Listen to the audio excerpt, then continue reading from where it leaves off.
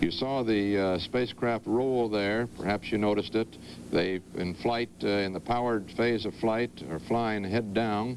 And as soon as they get separation, they roll the vehicle, so they're now flying heads up, although it doesn't really make any difference in that weightless state in which they now find themselves, whether they're flying head down or head up. It's just a little more convenient, perhaps, for the maneuvering of the spacecraft. It's the zero position, zero pitch, zero yaw, zero roll. 11.5 seconds in leaving the vehicle.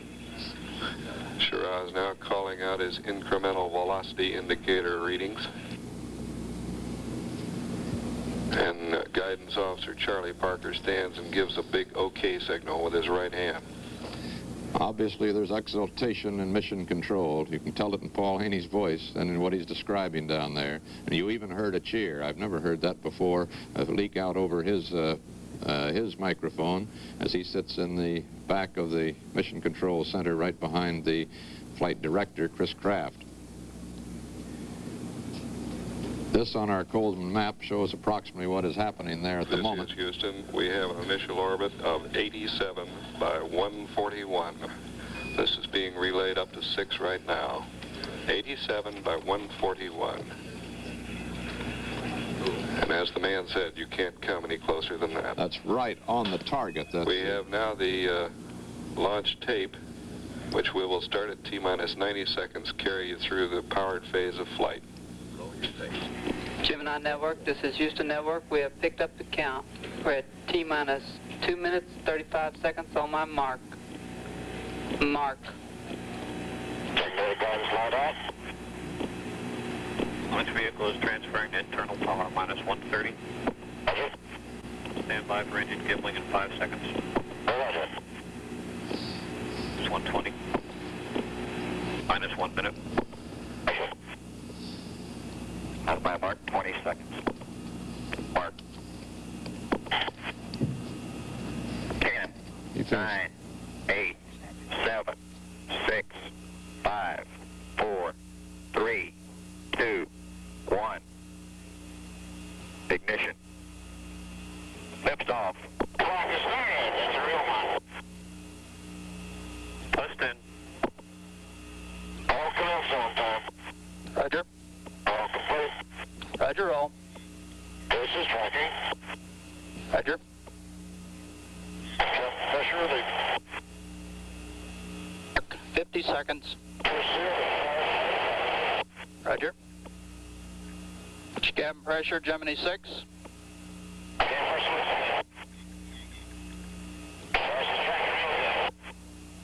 Roger. Roger, Wally.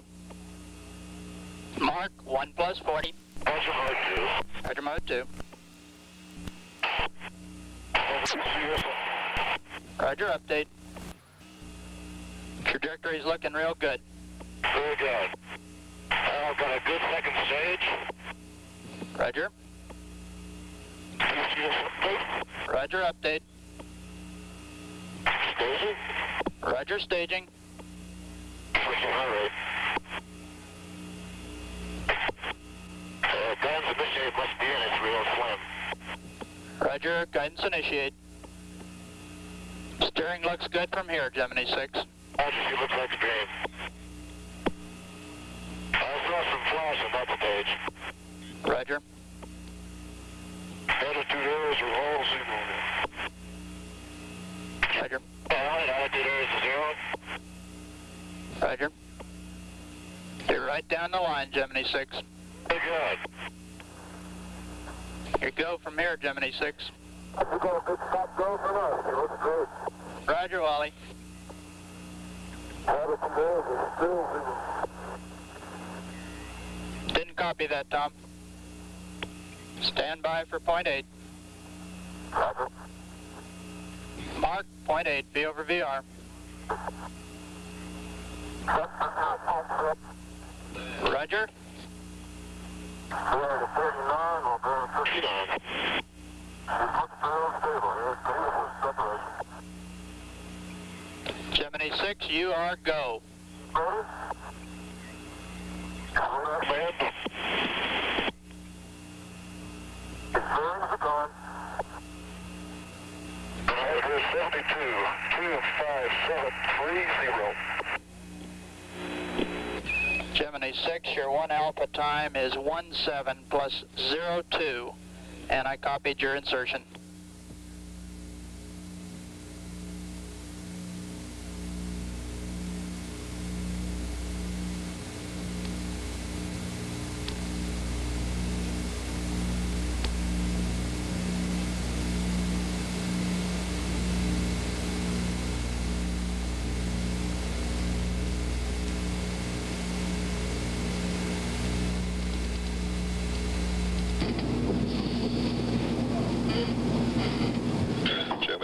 Houston here. The orbit of 6 has now been corrected based on better data coming in from Bermuda. It shows 87-mile perigee, an apogee of 144 miles. The spacecraft Gemini 7, which is leading 6 by about 1,200 miles as they move across the eastern Atlantic right now, was just advised that Frank Borman came back with a one-word answer: wonderful.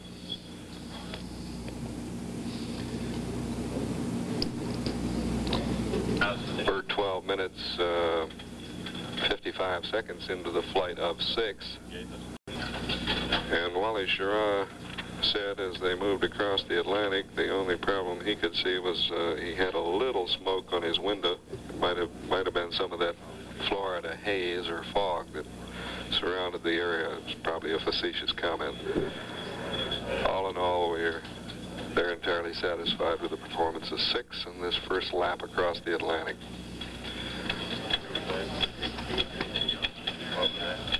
This is Gemini Control, Houston. With the correction of that orbit, that means that they're in a 100 by 165 statute-mile orbit, and that's almost precisely on the money. 100 miles was exactly the apogee that they wanted, and 168 miles was the high point. Now, about 1 hour and 35 minutes into the flight, and just about the end of the first orbit, as the spacecraft is over New Orleans, Schirra will do just a little bit of correcting to make that orbit exactly 168, 100 by 168. And it's not going to take very much correction to do that, about 1 foot per second of thrust, they call it, or just a change of speed around 2/3 of a mile per hour. That's at the apogee. They fire at the apogee to raise the perigee. The perigee, and that will make this correction to the 168 mile orbit. The astronauts are now around 1,200 miles behind the Gemini 7 and considerably lower than Gemini 7 as they both approach the west coast of Africa. The next important function for Gemini 6 now is to get its go, no-go from Hawaii for at least 15 orbits. In other words, the word that that everything aboard the spacecraft and in its orbital relationship is such that it can remain aloft for at least 1 day until tomorrow morning. There doesn't seem any question, unless there are some difficulties aboard the spacecraft in the next hour, that they will get that go for at least 1 day. And then their first maneuver comes over New Orleans at approximately, what will it be now, 10 minutes after 10. They will raise that perigee just a bit for a 168 to 100 mile orbit. Their next major maneuver would then come at about 10:55 in the morning, midway over the Indian Ocean, when on the second orbit, Schirra will make the first major maneuver. He'll fire his aft rockets for some, with some 53 feet per second. That's 36 and a third miles per hour. That's posigrade maneuver, in other words, a forward maneuver to raise his perigee from that 100-mile low point to 134 miles. He makes a second mid-course correction to finally bring his spacecraft into the same orbit, but 15 miles below the orbit of Gemini 7, and then finally the terminal or closing maneuver around 2:30 p.m. our time. And certainly the way things are going now, it looks like a perfect mission is on its way, that they'll be able to carry out those maneuvers as planned. The only mention of any difficulty at all, a very minor one, as you heard, he said that he had some haze on his window. This has been noticed in most of the Gemini flights, some hazing over the window, and the theory at the moment, although it's only theory, is that maybe it is the salt air at Cape Kennedy that collects on the window at takeoff, and despite the great acceleration of the spacecraft through the atmosphere, seems to cling there. That may be what's doing it, but the scientists at Houston and the Cape admit they're not sure. They're having the same trouble with Gemini 7, incidentally. CBS News color coverage of Gemini 6 and Gemini 7 will continue in a moment. Some varying degree below, but around 85 miles below Gemini 7. It is catching up at a rapid rate, orbital mechanics being such that the lower orbit is a faster orbit, of course, around the Earth, just like the inside track of a race course, and they're beginning to catch up even now with Gemini 7. Gemini 7 was about 270 miles downrange when Gemini 6 was launched just 20 minutes ago, and we have not had word that Frank Borman and Jim Lovell saw the launch of Gemini 6. We're waiting to see if they did. They might just possibly have, but that is a rather great range for them to have seen it. They did see, you know, the first burst of the rocket engines on last Sunday, but now they have the word that Gemini 6 is go. And those were, that's a wonderful and probably historic space quote from Wally Schirra. His words were, "We have a big fat go from us. It looks great."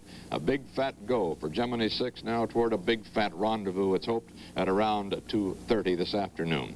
Bill Stout and Bob Sharp out there at St. Louis, the McDonnell Aircraft Plant, who I assume are just as elated as all the rest of us at this successful flight so far, are going to give us some information, I gather, Bill, on these initial orbital maneuvers Gemini 6 will be performing.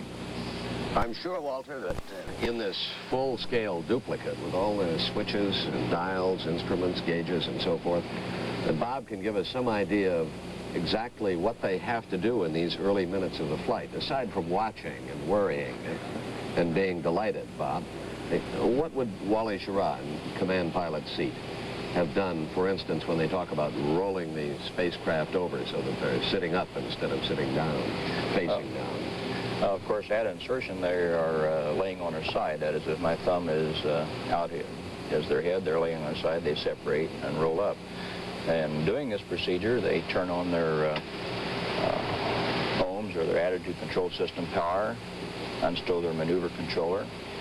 Then they proceed to jettison their fairing and then fire the separate spacecraft pyrotechnics and start thrusting, which at that time their IVI counts down. It sees 10 foot per second on it. It counts down slowly until it gets to 0. Then they finish thrusting. During this process, they also start rolling to a heads-up position since they're now separated from the booster, beginning a very slow roll, as we can see on the attitude ball here and in this simulation. We keep talking about ohms. These are simply the small rockets and thrusters that they use to move the spacecraft around, right? Yes, you can see them on the adapter. The lights on this simulation simulate the ohms thrusters firing. I notice there's very few of them firing right at this moment because it's a very simple, non-complex maneuver. We'll see a lot of firing, though, when it comes to the point of moving up into the same plane as Gemini 7, won't we? Yes, on their attitude thrusters, we'll see a fair amount of activity anytime they're controlling attitude. And of course, this initial part of the flight, they'll be aligning the platform at frequent intervals here during the catch-up process, which requires very fine corrections, which they use the thrusters in the pulse mode to give a very fine or a very real vernier type of control. And they'll be using them also during the in-plane and out-of-plane maneuvers they'll make to change their phasing and adjust their orbits to match the desired one. What does that mean, that kind of maneuver, in-plane, out-of-plane?